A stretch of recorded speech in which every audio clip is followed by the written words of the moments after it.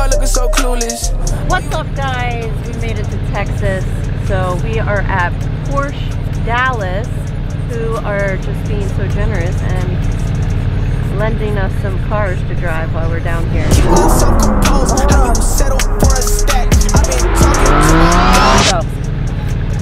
I may or may not be on the allocation list for a GT4, so Patrick, our hookup guy, is putting me in a GT4 because I have not driven it yet. So comment below if I should buy this. I know we're just in the start of the video. Dana, Lynn, Bailey. Let's go! Do what I do! Work like I still got something to prove! Let's go! All I do! Work like I still got something to prove! I haven't even said a line yet.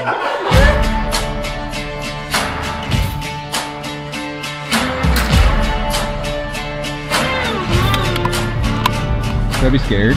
Jeez Louise. Yeah, I'm a professional race car driver.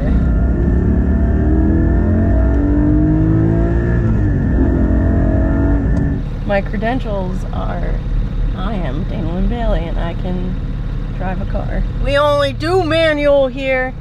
They're like, do you want PDK or do you want manual? That's what I said to that. I'm at the top of my game. It's only Christ to blame.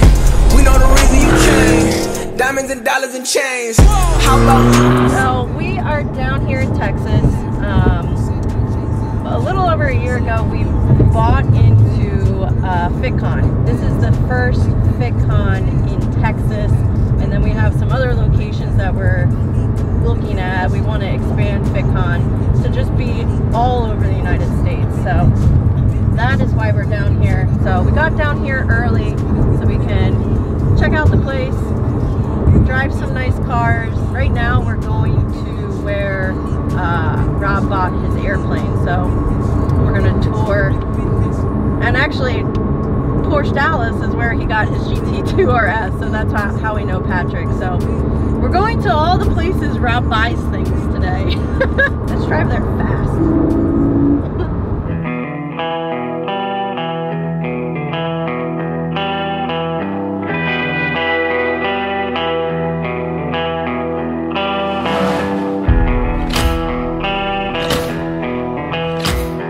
On this episode, what else should we buy when we're in Texas? This is an expensive plane. Listen, we're GT4. Dana, we can only buy one thing at a time. An airplane? We already have an airplane. GTX. This one's sick.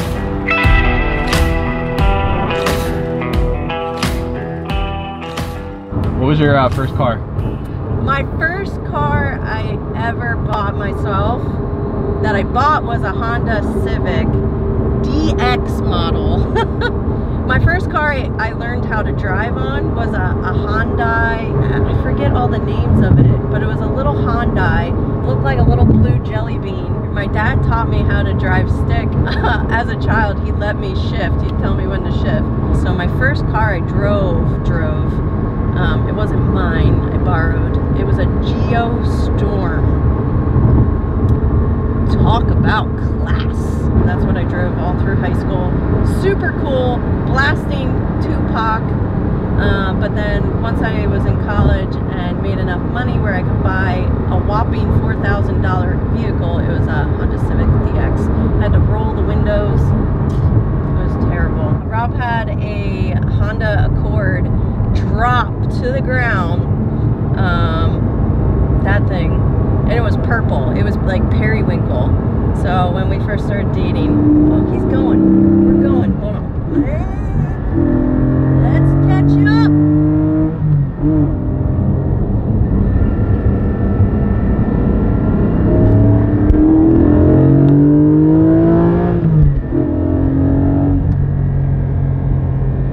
That car is really cool. It's so cool. That car is really, really cool. Yeah, I like it a lot, guys. This thing is that just thing's super fast too. Super chill, yeah. It has 41 miles on it. They gave me a car with 4 miles on it.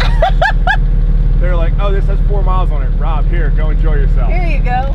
All right, follow me, soy boys. We need the exhaust for that. Exhaust button. Here. Exhaust button on.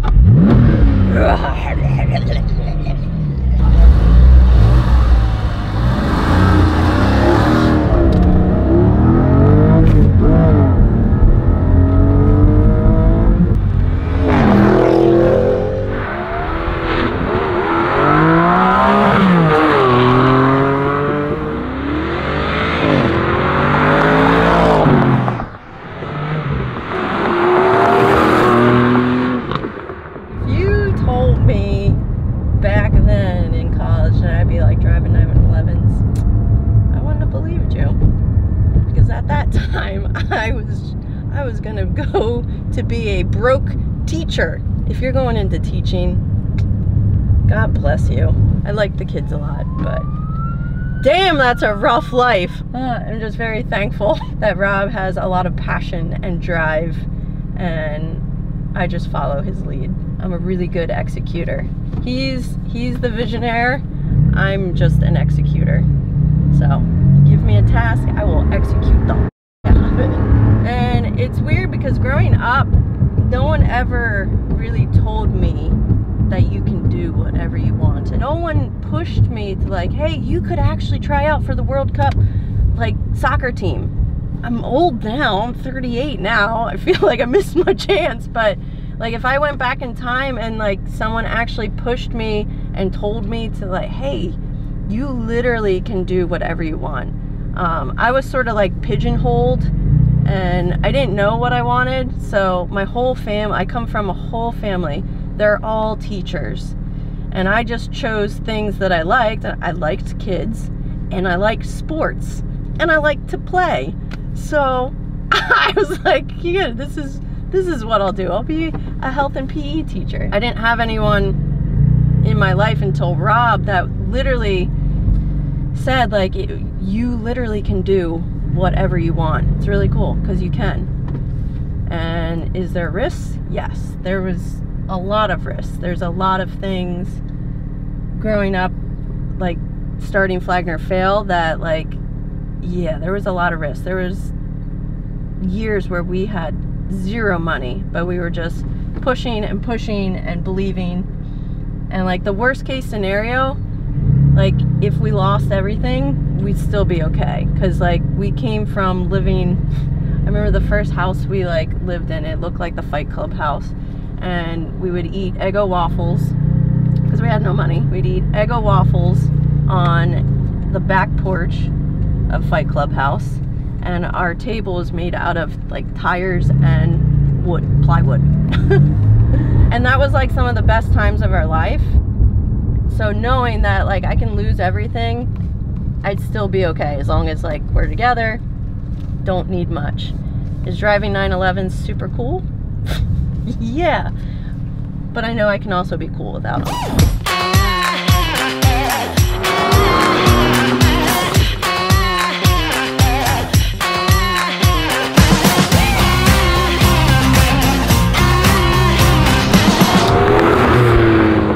I think a lot of times what people don't realize is like if you don't write things down, like Rob talks a lot about like having a vision board, like on his podcast and whatnot. If you don't write something down, it's never going to happen. I think it was maybe a little bit before we started Flagner Fail because I was still competing on like an amateur level, and we sat down and we literally wrote out every goal imaginable. And like I know my goals because I was in fitness, so I was dead last, getting dead last in figure competitions, but I wanted to be like a quote-unquote fitness model. I wanted to be on the cover of magazines. I wanted to be writing for magazines. I wanted my own gym. I wanted to, it's funny because like I just wanted to get to the Olympia. Winning it wasn't even on my vision board. I just wanted, because I just didn't even think that was imaginable, like fathomable, me winning it. I just wanted to get to the Olympia because I didn't think it was possible. I'm dead last in figure, just dead last every show. But yeah, And it's weird, in a couple years, we literally checked off every single one of them, and then went far past, like, not only did I get to the Olympia, I won the thing the first year they had it for my division. So I think the moral of the story is you need to have, like, if you are not happy with where you're at, be happy. You only live once, so you have to enjoy it. So the first things first is sit down and write down what the f you want to do. Write down what you want to do. Because if you don't write it down, it's literally never going to happen. So create that vision board for yourself and then work as hard as you freaking can to accomplish it. Everyone has the same amount of hours in the day. It's how you spend them. And there were many years where, like, we sacrificed our relationship, we sacrificed sleep, we sacrificed a lot to get where we're at. And now that we're here where we're at, now we can actually enjoy our lives. We can drive fancy cars, we can take vacations. So we spent 10 years not doing any of that. And now we get to actually enjoy everything we worked so freaking hard for. So write down your goals and then do everything you can to just chase them. And once you catch them, like, we've caught ours, so now we have to make new goals. Now it's time to eat.